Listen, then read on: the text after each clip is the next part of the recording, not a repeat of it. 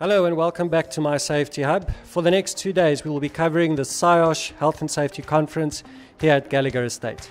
Enjoy the information we're about to share with you, so come along for the ride.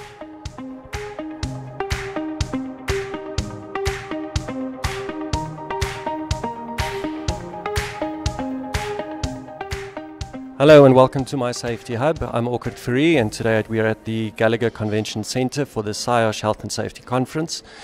It's an exciting time for us. For these next 2 days, we will be covering a range of topics with speakers that will be discussing occupational hygiene, incident investigation, and others as well. We'll be interviewing a range of people just to get their take on what the expectations are for the conference, and naturally we'll be discussing some of the topics that have been covered as well.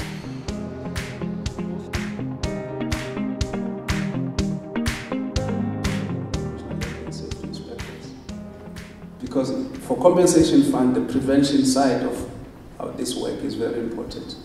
The more successful we are in the prevention, the less money we pay towards people who are injured at work. We are here with the Director General, Mr. Thobile Lamati. Thank you, Mr. Lamati, for your time this morning.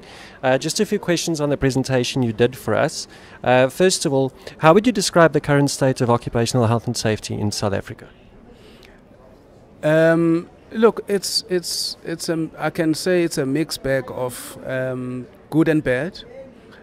Good in the sense that you have strong activists, you have strong professionals in the occupational health and safety field. Mm-hmm. So you have structures that support the work that the Department of Employment and Labour is doing. However, the reality is that incidents and accidents are also on the increase, and we see that through the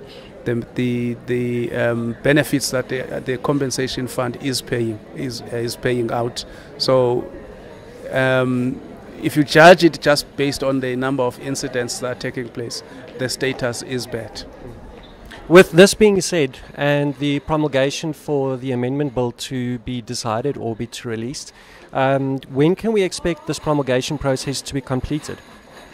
Our intention is to ensure that before the end of this financial year, which means that before the end of 31st of March 2024, we want the bill to have been signed off by the President.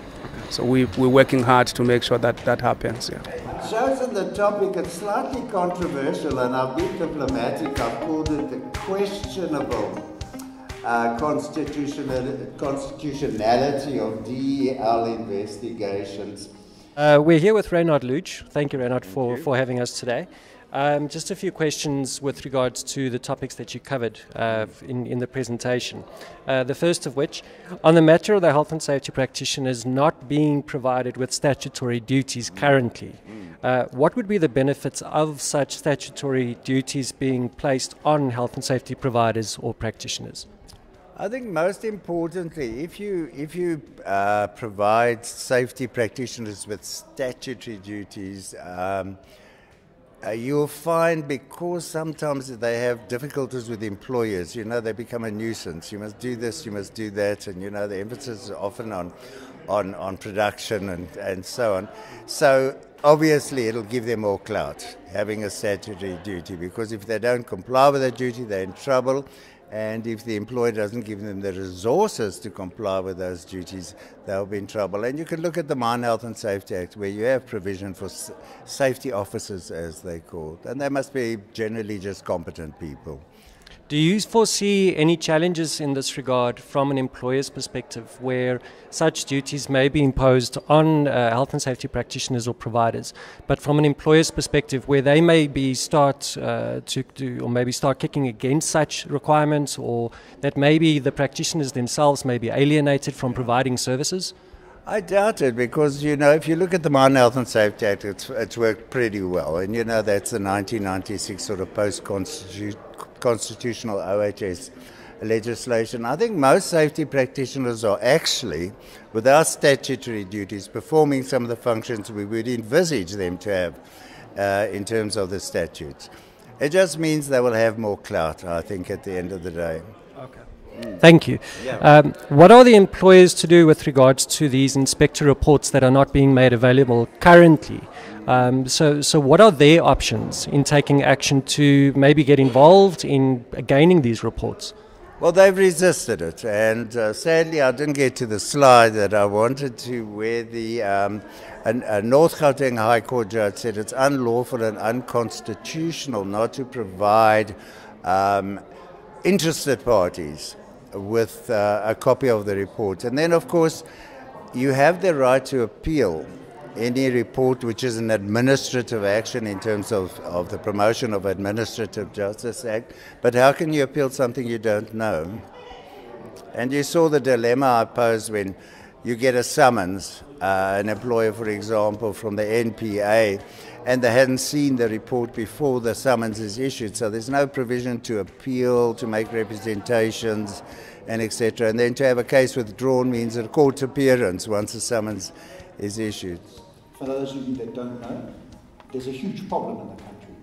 We're not going to get into the details of why and how, but essentially the RTMC is the custodian of the accident reports and the statistics. So whether it's an accident report compiled on your site because one of your vehicles reversed into a pole, or whether it's a fatal crash, there's a process that you're supposed to go through completing an accident report. Okay. So the national data is a problem. You can't get access to detailed data. Okay. Second move! Second move! Yes, yes, second move! Top on! Top on! Yes, yes, top on! Second hand! Second hand! Yes, yes, second hand! Top on! Top on! Yes, yes, top on!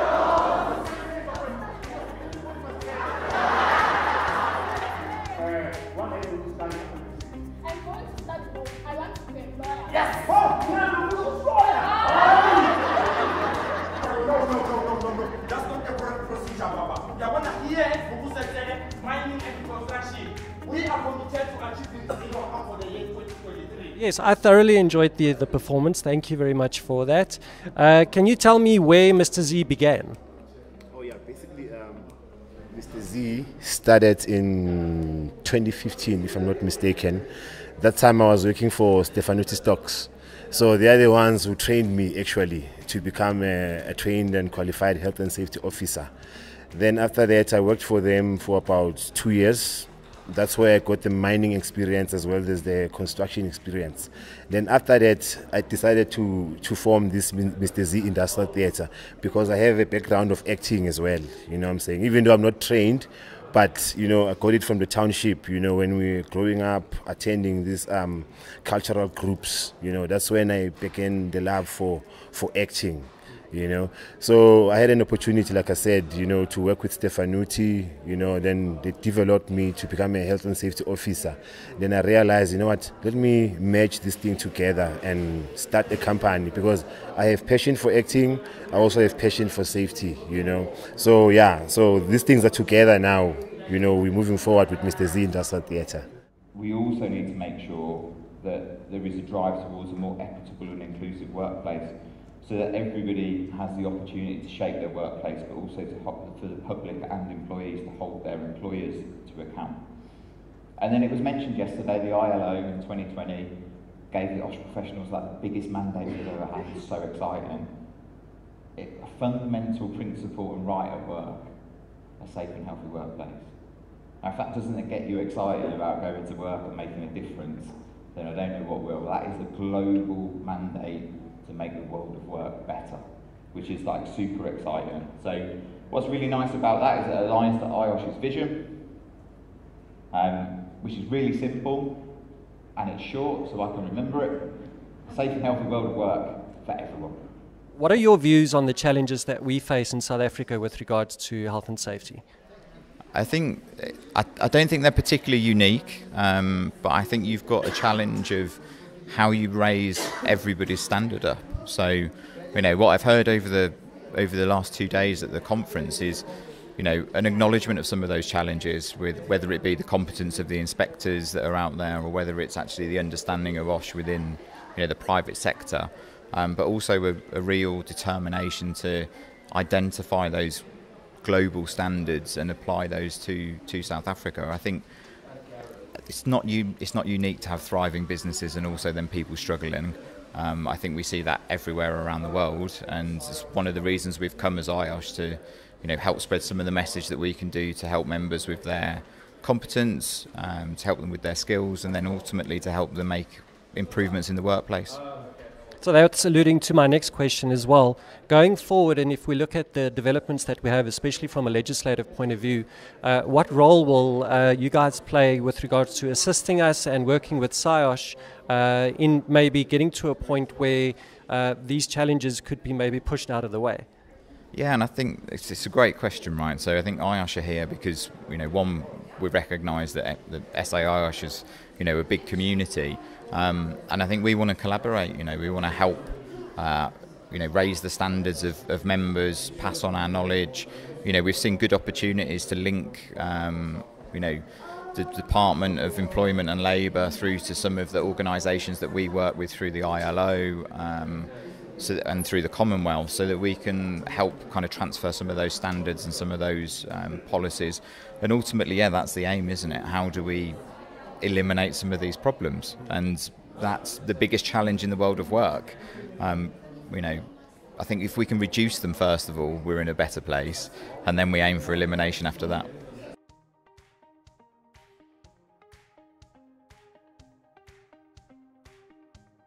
For any kind of stoppages, authoritative stoppages, injuries, machine changes, management of change processes, you need to make sure that there's a business continuity and sustainability process for your own employees and your operational rhythm and your safety rhythm.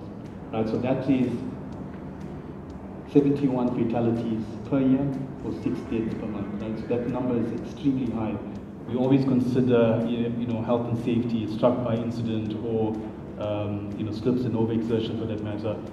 But majority of the fatalities, unfortunately, are occurring on the roads, right? So when we talk about 2022, where we had 47 fatalities in the year, 21 of those were as a result of motor vehicle accidents. We don't want to talk about mental health because it's something that feels like a bit of a taboo, especially in our country, but everywhere actually. So if we actually look at, for example, the statistics around it, they say 1 in 8 people will suffer with a mental health disorder around the world. That's an underestimation because people don't come forward for diagnosis or for assistance. And how do we as a business, how do we within an industry create psychological safety and allow for our employees to come forward and say, I need help, if we're not willing to talk about it ourselves? That someone will suffer with some kind of mental health disorder, about 1 in 3 in South Africans.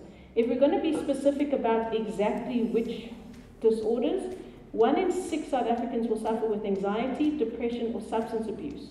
Those are our top 3 mental health disorders in South Africa. Hi and welcome back. We're here with Dr. Sanjay Munnoo, the President of Saiosh and Chief Development Officer at FEM. Thank you for your time and thank you for speaking with us. Thank you, Ockert. So just a few questions, if you don't mind. First of all, what role does FEM play with regards to the reduction of workplace-related incidents and accidents? So certainly from an FEM perspective, we're a quality insurer for the construction industry. And some of the initiatives we've put out there, we have an FEM Construction Health and Safety Committee. We have grant recipients as well who we pay a monthly or an annual fee. And through them, we try to encourage and promote health and safety practices within the construction sector. So we take health and safety very seriously at FEM, right? So the loss of one life is one too many, and our aim is definitely to try and reduce the number of fatalities and serious accidents on an annual basis. We are here with Nicolette Visser, the Chief Wellness Coordinator at Reality Wellness Group. Thank you for a very interesting presentation, and it's really nice to meet you. Nice to meet you too. If we look at mental health and the awareness of it in South Africa currently, how would you describe it? Mental health in South Africa is definitely a contentious one. And I say contentious because people don't want to talk about it. I think there's a lot of cultural differences as well. We do have the issue that some cultures do not believe that it's something that affects them. We have also gender differences and a number of different factors. And so if you look at mental health in South Africa, there are very specific mental health disorders that come through in the country based on the sort of existence that we live. So, for example, PTSD is actually a really high mental health issue that happens in South Africa, obviously because there's a lot that happens, just from a realistic point of view. But what's interesting is that we're not willing to talk about it. So someone goes through a hijacking on the way to work. Do we give them the space to process that? Do we give them time off? Or, what is the policies that go with it? So I think it's a very important topic to talk about, but I don't think we talk about it enough.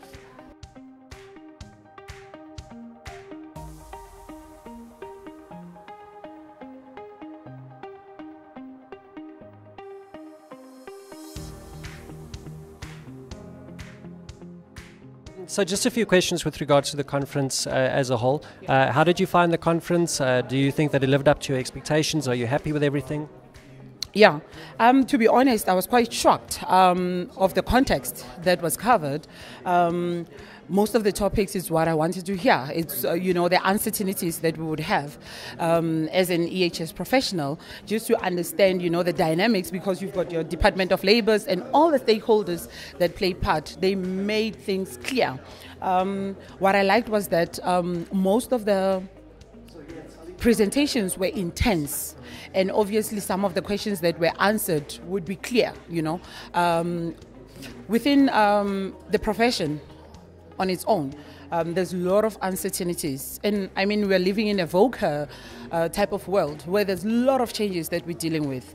And like I said, one of the interesting topics that is close to my heart, other than health and safety, it's wellness. Wellness is something that, as much as it's new, we need to make sure that we strongly give support also to the employees with regards to that. We are here with Gareth Nortje, the Membership and Communication Manager for Saiosh.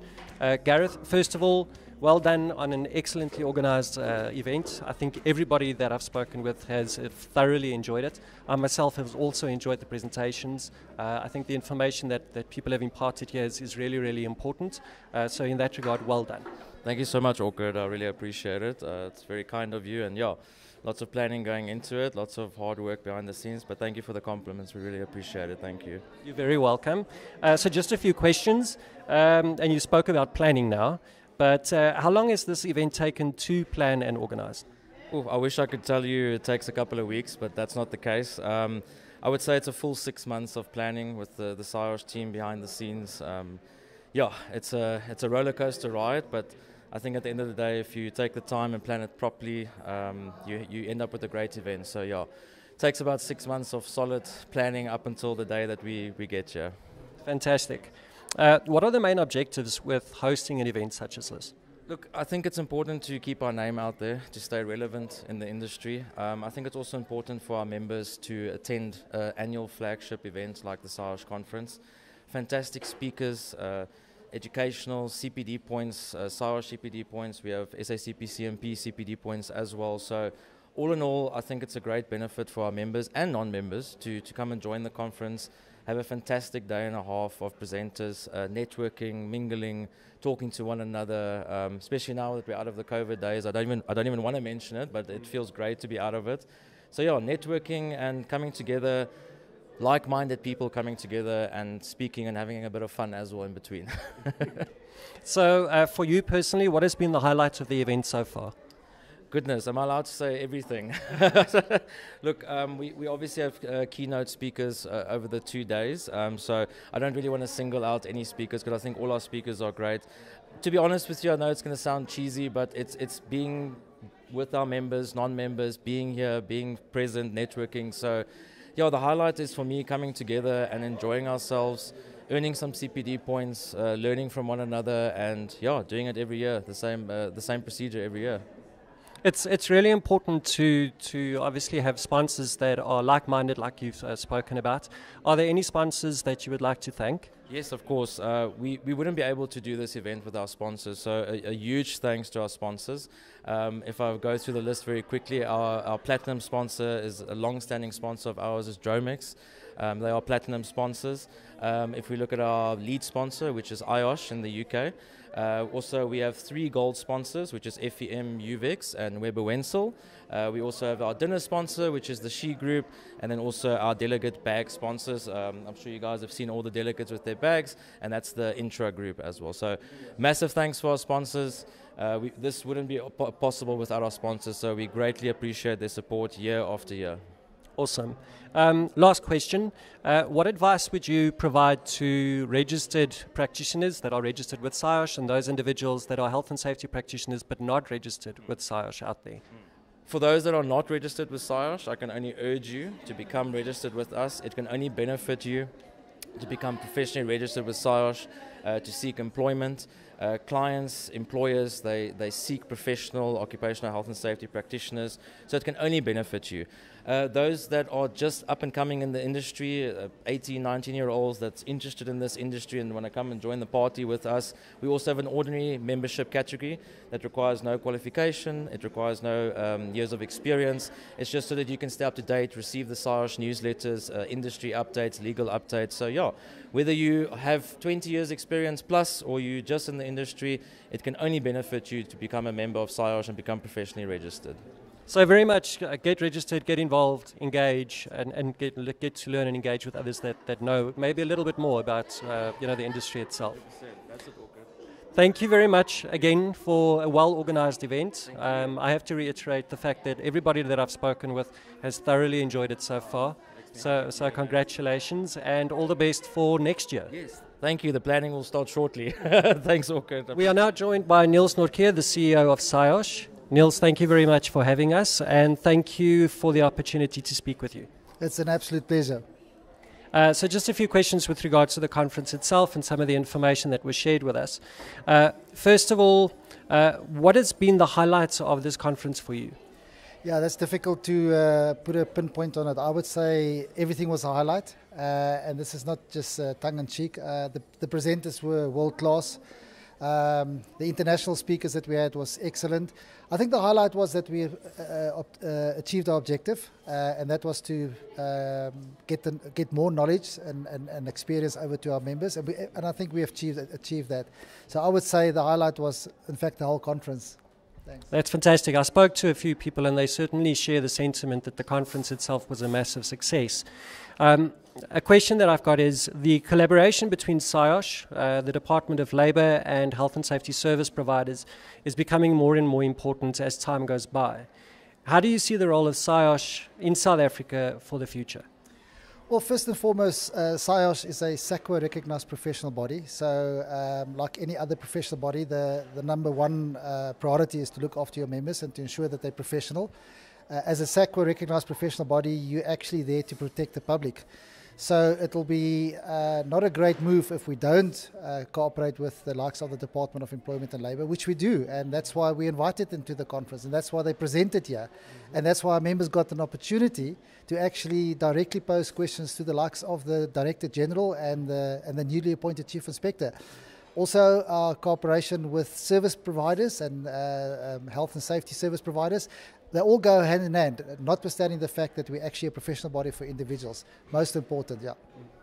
The rise of incidents and accidents that was discussed on the first day of the conference is something that a few people were actually shocked about.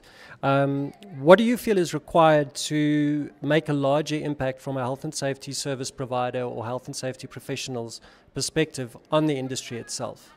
Yeah, I think the key word there was professional. Whether you're a safety provider or whether you're an individual practitioner, and hence exactly the existence of Saiosh to award a professional designation to a professional with a professional list of what the person is competent in doing.